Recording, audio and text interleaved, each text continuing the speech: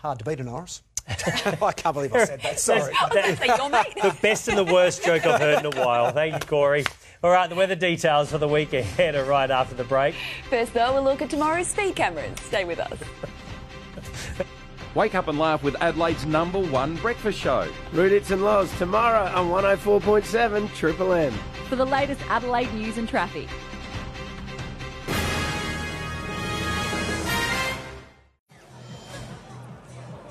Hello again. Well, they say winners are grinners, and here at the Glenelg Football Club there are a lot of happy faces tonight after a thrilling Sandford Grand Final, and the Sunshine played ball too. It came out just in time, so we ended up hitting a top of almost 19 degrees. Right now it has cooled off a little, it's sitting on 14. So it was a cool and grey start to the day, and we did see some decent showers around the northern suburbs early on, around 8 millimetres in total at Parafield before 9 a.m, but by around midday conditions had begun drying out.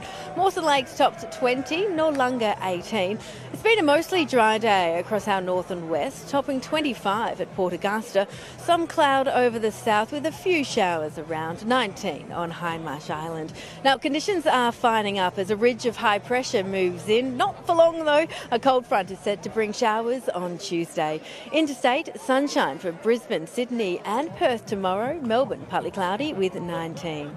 Back home you can see the showers creeping closer, but it is looking like a dry day across our north and west. Port Augusta up to 27. A cold start around Clare before a top of 20. Light showers around the southern coast and over the lower southeast, but really not expecting much. Victor Harbour 19 tomorrow. Murray Bridge 23. Now it will be cold in some parts tomorrow morning, and a frost warning has been issued for the mid-north. On the water, a marine wind warning is in place for the lower southeast coast. Locally, quite a calm day, variable winds below 10 knots in the morning. So your Monday in Adelaide, there is a chance of fog through the northern suburbs early on, and we can't rule out the odd shower, but mostly looking like a fine day. Up to 20 degrees at Elizabeth, 19 at Glenelg and Mount Barker, 18 at Noarlunga. In the city down to 10 tonight, tomorrow partly cloudy and 19 degrees.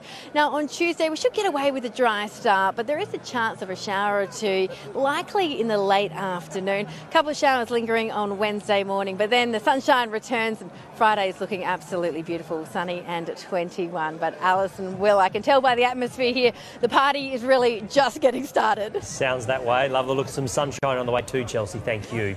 Thanks for your company this weekend on Adelaide's 9 News. Kate and Brenton will be back tomorrow at 6. The block is up next, followed by 60 Minutes. Enjoy your night on 9. Good night.